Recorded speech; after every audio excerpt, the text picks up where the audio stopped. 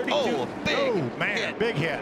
Natalie Decker is in the 54 and Spencer Boyd in the 20. Also Jordan Anderson involved. Man, that 20 is torn up. We'll see what happens here. He's in the middle of the screen, the orange stripe. He's going to dip below Decker in the 54, bounces up, just wasn't quite clear of Natalie, and she was holding her line, and they clipped Boyd into that outside wall. Yeah, can't really put any blame on Natalie there. She, as you mentioned, Michael, just holding her line, and he thought he had enough room to get in front of her as he tried to make that pass down in the apron. And that all happened right in front of Jordan Anderson, and Anderson just had nowhere to go.